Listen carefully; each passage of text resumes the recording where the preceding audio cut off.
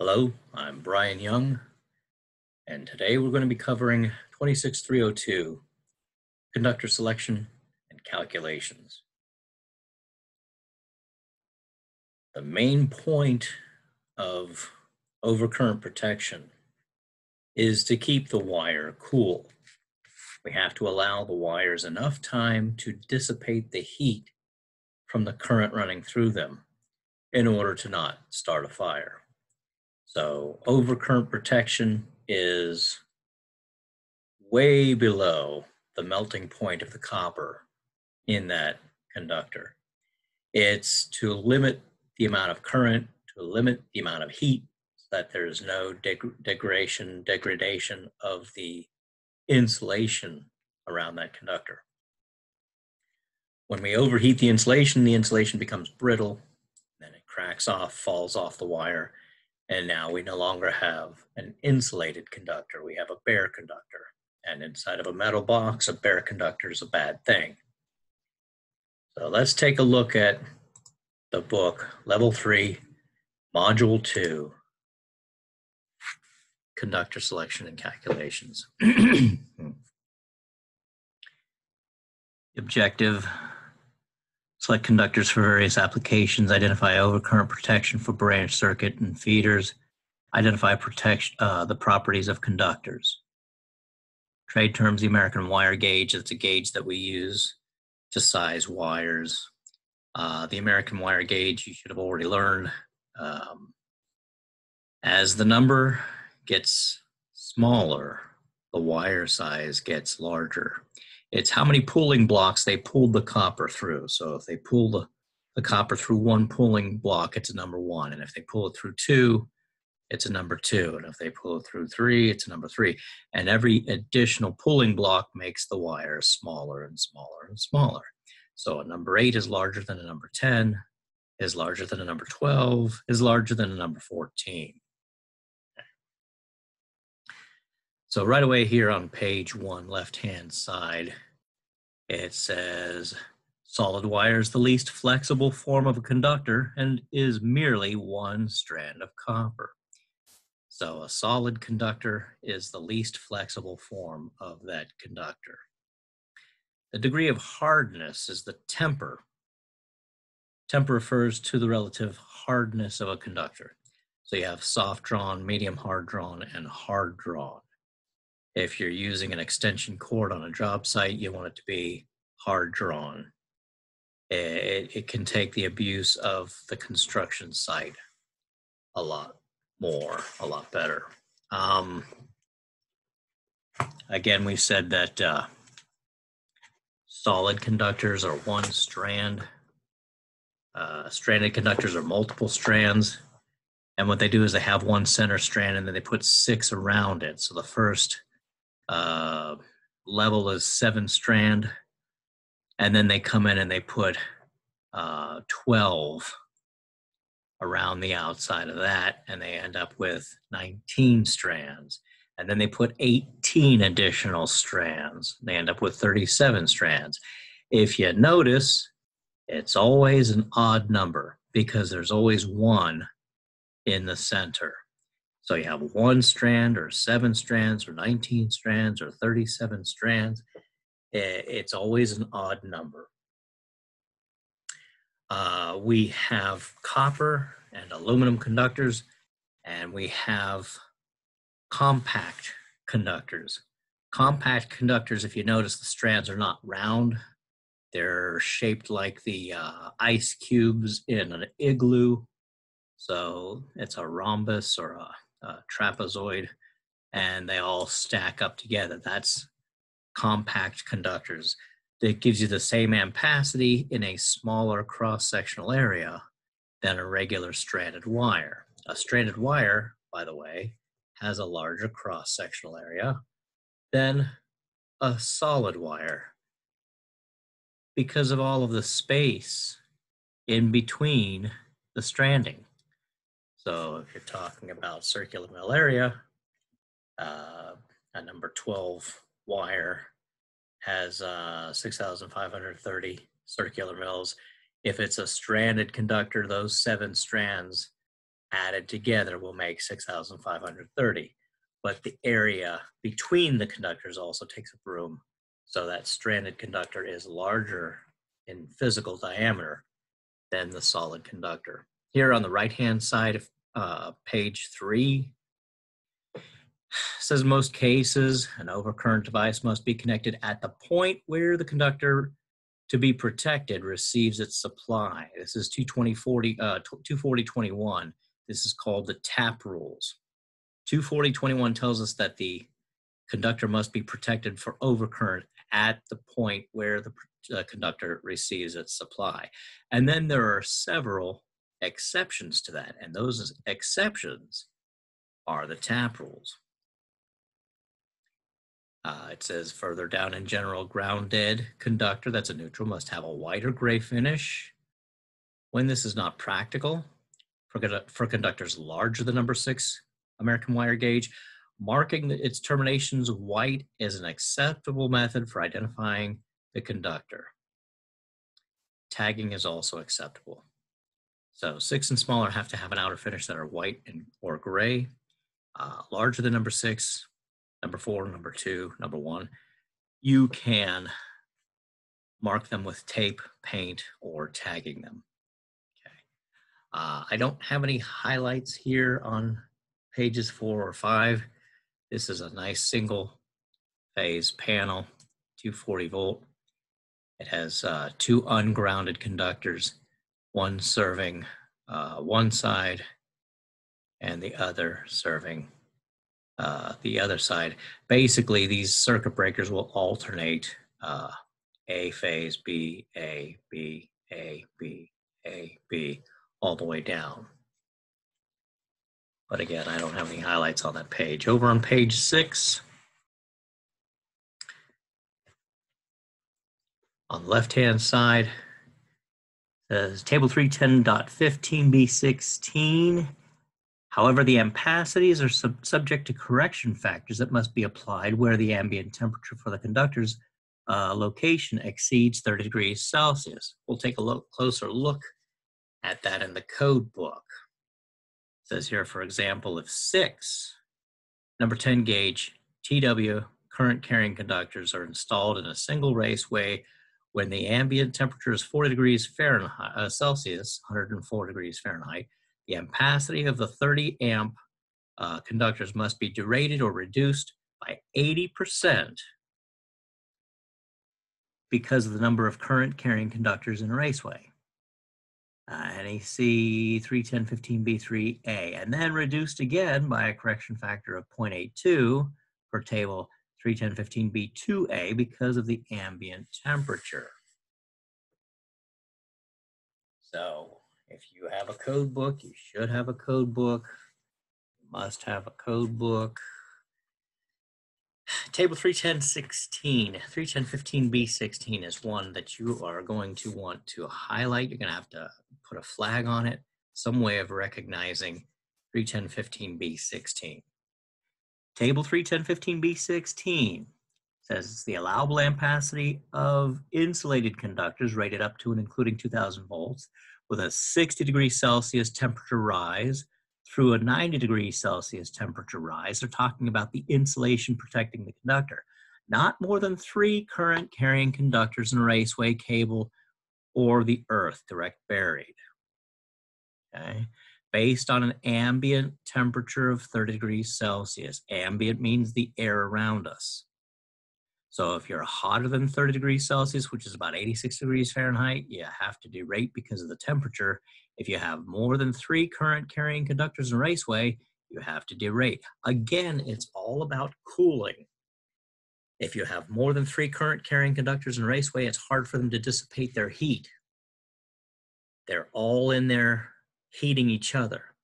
So they're trying to give off the heat, but they're close by each other, and they're heating each other up, and they're heating up the air inside that raceway. So we have to derate the ampacity of those conductors to make sure that we do not exceed the temperature rise limitations of the conductors. Now, I suggest to you that you get a highlighter and you highlight The first 3 columns, that's copper, and you take a pencil and you shade in the next 3 columns, which is aluminum. So these 3 are copper, and these 3 are aluminum. And you'll see that copper has a better ampacity than aluminum. Just to use number TW as an example, number 12 has an ampacity of 20 amps copper, only 15 amps aluminum. Okay. Again, if we talk about THHW or THWN, number 12 has 25 amps ampacity. Aluminum only has 20 amps ampacity. So copper is a better conductor than aluminum.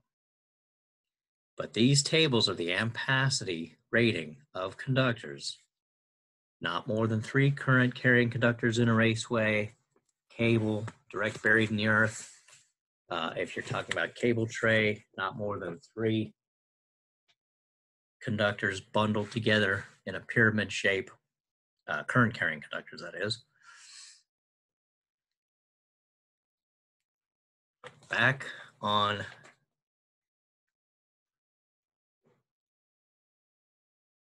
table 310.15b2a, ambient temperature. If we're above 30 degrees Celsius, we have to derate. So here's the 30 degrees Celsius, and it shows us the multiplier is 1. So everything's good at 30 degrees Celsius. If we get higher than that, 31 to 35 degrees Celsius, ambient temperature, the air around us, if we're talking about a 75 degrees Celsius temperaturized cable, we can only put 94%, 0.94. If we're talking about 36 to 40 degrees Celsius, that same conductor is only good for 88%, 0.88. So this is another table that you need to be familiar with in your code book, 310.15b2a. That's for 30 degrees Celsius ambient temperature. 310.15b2b is based on a 40 degree Celsius ambient temperature. Here, 310.15b2b is for 40 degrees Celsius wire. 40 degrees Celsius wire has a different insulation. In fact, if we look at 310.15b16, we'll see the types of insulation are TW, UF, RHW, THHW, THW, THWN. Even some of the 90 degrees Celsius insulations are RHH, RHW, THHN, THHW. If we go to 310.15b 18, this is based on 40 degrees Celsius, and look at the types of insulation. Type Z, type FEP, FEPB, PFA, SA. These are different conductors. They're different insulation. They're a higher temperature rating. Instead of 60, 75, and 90 degrees Celsius, they have 150 degrees Celsius, 200 degrees Celsius, 250 degrees Celsius. And these could be used in an oven, like the wires that go to the heating elements of an oven. They will have an asbestos sleeve that they ride in to protect them, but they'll also have an insulation rating that is 200 or 250 degrees Celsius because it gets awful hot, you know. But if you have to adjust the temperature for a 30 degrees Celsius conductor, you need to know what the insulation value is of that conductor. If you got it out of the 60 degrees Celsius column, stay with the 60 degrees Celsius column and come down and find your multiplier. If it's the center column, the 75 degrees Celsius column, stay in the center column. 90 degrees Celsius, stay in the column. Stay in the same column where you found the insulation of the wire when you're choosing a derating factor for temperature. Also, they said that if we had more than 3 current carrying conductors in a raceway, we would also have to derate. And here is 310.15b3a telling us just that. If we have 4, 5, or 6 conductors, we're limited to 80%. 7, 8, or 9, we're limited to 70%. 10 to 20 conductors, 50%. You have to cut the ampacity of that conductor in half. And again, that's for dissipation of heat. It's to allow those conductors to cool off so that we do not exceed the temperature limitation of that conductor. Okay. So here's their example on page 6 on the left-hand side. They're talking about that. They say, for example, if 6 number 10 gauge TW current carrying conductors are installed in a single raceway where the ambient temperature is 40 degrees Celsius. Now we have to derate twice. We have to derate once because we have more than 3 current carrying conductors in a raceway. And we have to derate a second time because our ambient temperature is above 30 degrees Celsius. The ampacity of 30 amps must be derated or reduced to 80% because of the number of current carrying conductors in the raceway, and then reduced by, again, by a correction factor of 0.82%, or 82% per NEC table 31015B2A because of the ambient temperature. So here they're saying that they would take that 30 amps times 80%, and they get 24 amps. They multiply that times 82%, and they get 19.68 amps. You could not put that conductor on a 20 amp circuit breaker if you have 6 of them in the conduit and the ambient temperature is 40 degrees Celsius. You have to put them on a 15 amp circuit breaker. You cannot exceed the temperature rating of the conductor, and 20 amps would exceed the temperature rating of that conductor. Okay, they're talking about circuit breakers over on page 7. I don't have any highlights. I don't have any highlights on page 8. Page 9, they start talking about transformers, location of overcurrent protection device. Here's a transformer. You need to protect that transformer. You could protect that transformer either on the primary or on the secondary. And if it's on the primary, it has to be, I think it's 125% of the rated current. On the secondary, it's 250% of the rated current. Here on page 9, left-hand side, it says NEC Chapter 9, Table 8 gives the physical properties and electrical resistance. Okay, so if you're looking for electrical resistance of a conductor, you would go to Chapter 9, Table 8 in your code book, and it tells you what the resistance is of each conductor, each type of conductor. Over here on page 10, left-hand side, close to the bottom of the page, says if the conductors are installed in areas with different ambient temperatures, a further duration is required, or deduction is required. For example, if the same set of 4/4-aught THHN conductors were installed in an industrial area where the ambient temperature averaged, then it continues on the next column here, 35 degrees Celsius, look at the correction factor for NEC table 31015B2A and B. You'd have to derate. You'd have to derate because of the temperature, the ambient temperature. This table 1 is a reprint from the code book. It's telling us from 4 to 6 conductors in a raceway, we are limited to 80% of the ampacity of those conductors in that raceway. Right-hand side, 1.2.1 color coding. It says the high leg. If you have a delta system, the high leg of a 122 40-volt grounded 3-phase 4-wire delta system must be marked with an orange color. So instead of black, red, blue, it would be black, orange, blue. Make sure that the B phase, the high leg, has orange color. You have to mark that high leg with an orange color. Page 11, left-hand side, top of the page says, unless allowed by the NEC exceptions, a grounded conductor must have a white or gray finish when this is not practical. For conductors larger than number 6 gauge, marking the terminals white is an acceptable method of identifying the conductors. You can mark them white or gray or put a tag on them, use paint or tape. high leg connection, NEC section 408.3E1 says it requires that the panel board supplied by a three-phase four-wire delta service have the high leg connected to the center phase, the B phase. So the high leg has to be the B phase, and it has to be color-coded orange in color. Here on page 12, sizing of conductors.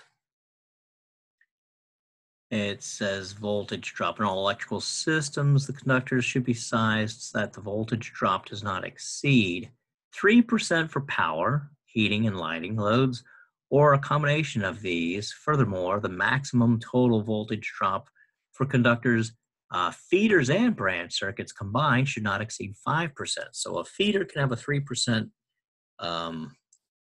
voltage drop.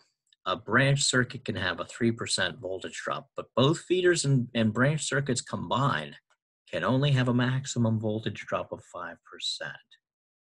This is NEC section 21019A1, informational note number 4.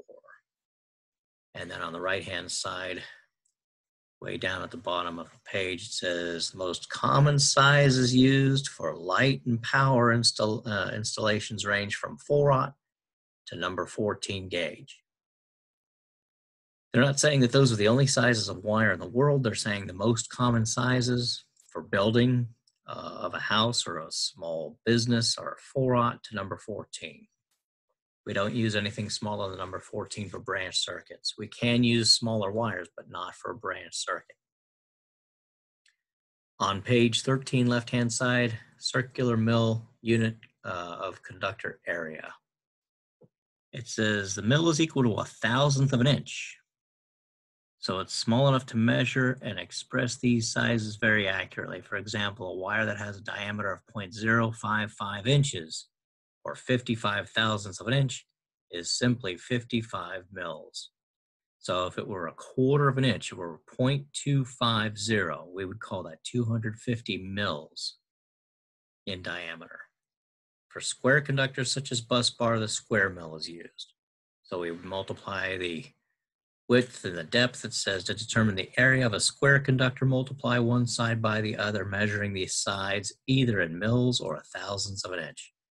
So if we have a square conductor here and it's 250 mils by 250 mils, we'll multiply those together and get 62,500 square mils. We have to specify square mils because what they have us do for round conductors is a little bit strange. They do exactly the same calculation as this square conductor. They take the diameter and they square it. They don't take the radius squared times pi like we're supposed to. 2 pi r, the radius times 2, which is diameter, times pi. They don't do that. They do diameter times diameter, as if this were a square conductor. But it's not. So in order to adjust for that, they don't call them square mils, they call them circular mils. So they say 62,500 circular mils. A circular mil is 0.7854 times a square mil. So square mils, circular mils. And you can convert when you have a bus bar. If it's a square bus bar and you take the square inch area of it and it says 62,500 square mils, well, then you can take a calculator. I don't know if you'll be able to see this, probably not. 62,500, and you can divide by 0.7854, and it'll tell you it's actually 79,577 circular mils. So now you can look in the code book 31015B16 and see what the ampacity of that square conductor would be in circular mils. So we can use a conversion. Here, at the very bottom of page 14 on the left-hand side, they're saying resistance of copper per foot. It says the length of one conductor must first be multiplied by 2 because you have a wire going out and you have a wire coming back. So when they tell you it's 150 feet to the gate or to the pool pump or to whatever, it's actually 300 feet of wire. There's 150 feet of wire going out. There's 150 feet of wire coming back. And then it says refer to NEC table, chapter 9, table 8 to find the resistance of the number 10 solid copper conductor. And they're saying it's 1.21 ohms per 1,000 feet. We're going to use uncoded in the code book unless we're told otherwise. So we're going to turn way back to the back of the code book, way back here. And we're going to get to chapter 9, table 8. I'm in Annex C right now, and I don't want to be in Annex C. I want to be in chapter, that's Annex B. Here we go. Here's chapter 9, table 8. Here's chapter 9, table 8, conductor properties.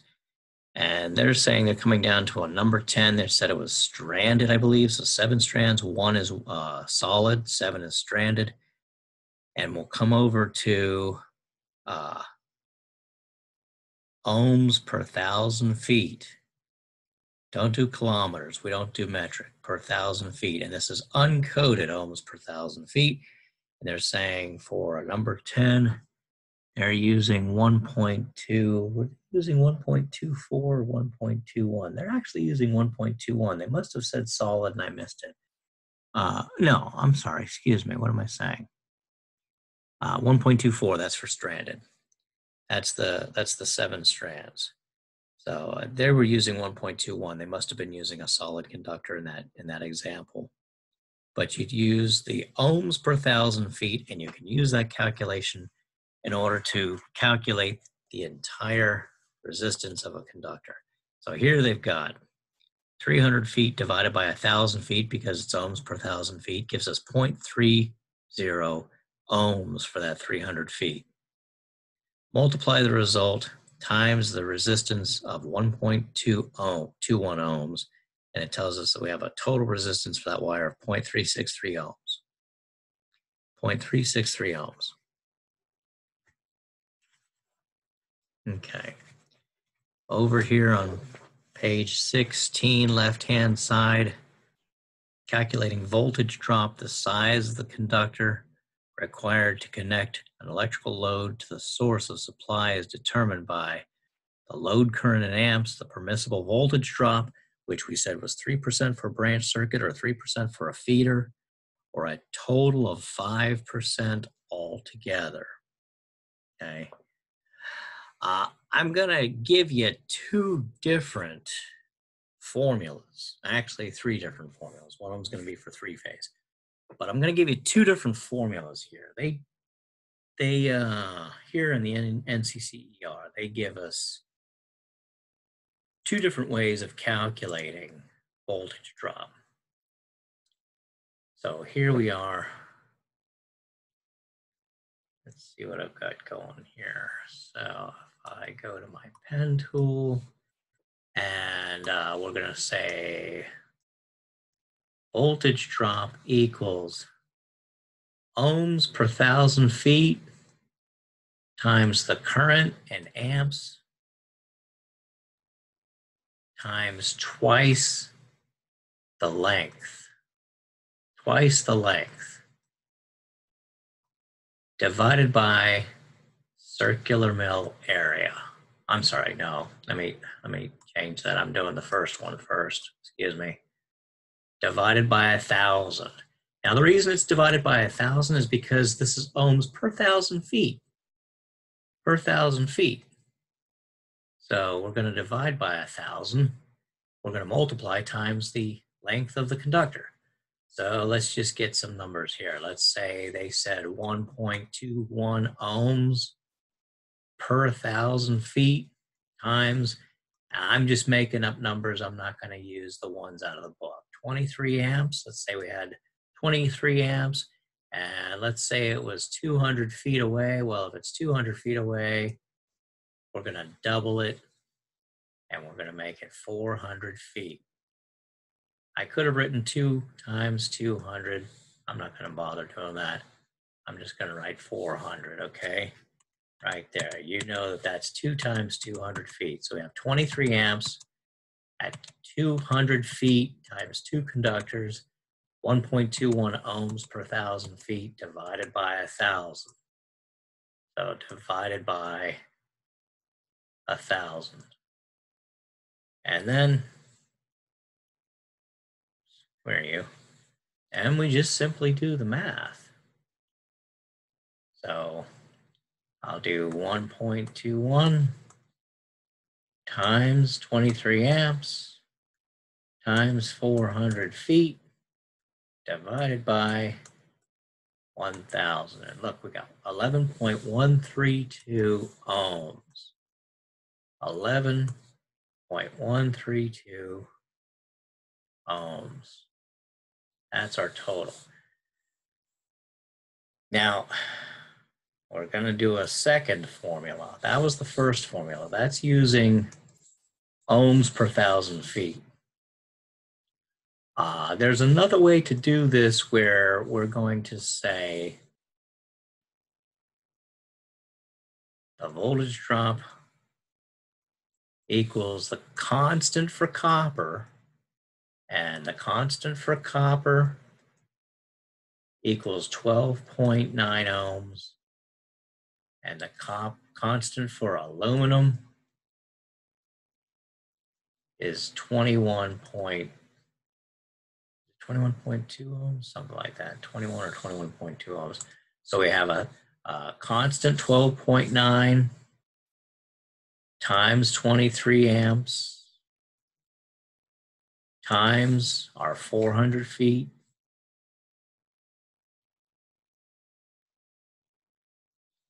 divided by, and I think they were using a number 10 wire, so we're going to use the circular mill area for a number 10 wire, 10,380. We would find that in Chapter 9, Table 8. There's my circular mill area of a number 10 wire.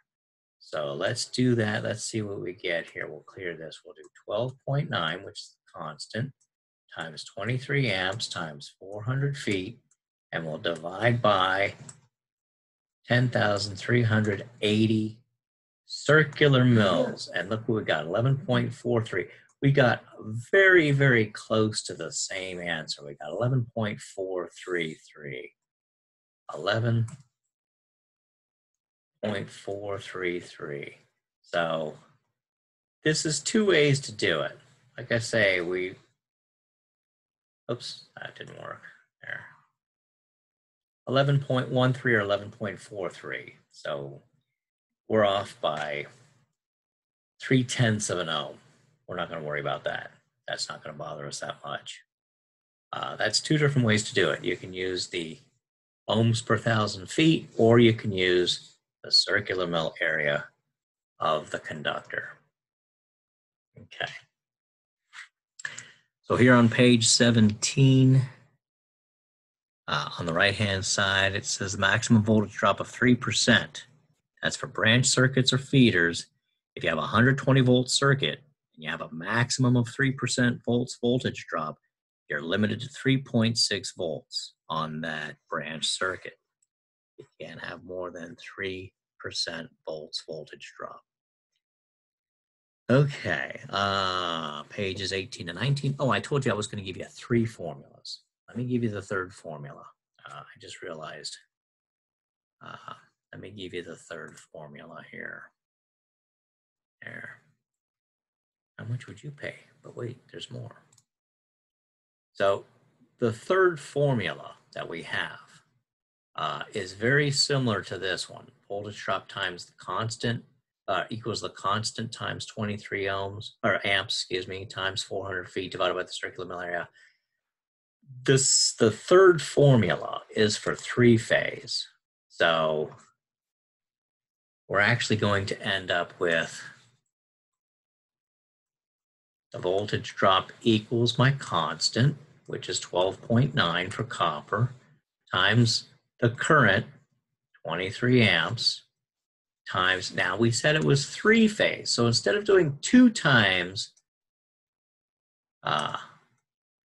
200 feet, instead of doing 2 times 200 feet, the length, we're going to do the square root of 3 times the length, 200 feet. And then we'll divide the whole thing by the circular mill area, 10,380. So if we had this same 200 feet, 23 amps, copper, 12.9, but it was a 3-phase circuit instead of a single-phase circuit, we'd multiply times the square root of 3 instead of 2. So we do 12.9 times 23 times the square root of 3. And I don't know how to do it on this calculator, so I'm just going to put the number in 1.732. That's the square root of 3 times 200 feet divided by the square mill of the circular mill area, 10,380 for a number 10 copper conductor. And look, our voltage drop is only, what did I say before? Yeah. Our voltage drop is only 9.9 volts. I wrote this wrong last time, sorry. 9.9 volts. Aaron, nobody even corrected me here. These are volts. I don't know why I put an ohm. That's volts and that's volts. That's what we're looking for. We're looking for voltage drop. I don't know why I put ohm. I lost my head there for a second. But, oops, come on now. Come on, eraser, erase. You got one job to do. Do it. There. So I should have said volts. I misspoke and said ohms. I zigged when I should have zagged, but there you go. That's 11.13 volts, 11.43 volts. Like you can see, that's literally the same thing. We're not going to worry about 0.3 of a volt. Okay. So that's your third formula, using the square root of 3 instead of using 2. Use 1.732. Okay. Okay, pages 18 and 19, I have no highlights. Page 20 is the summary. Okay, very good. This concludes 26302, Conductor Selection and Calculations. Read your ebook, do the review questions, do the concept check questions. If you have any questions, notify your instructor. And I hope that this was useful, informative. I hope you got something out of it. And as always, work safe, work smart, and use your PPE. Thank you.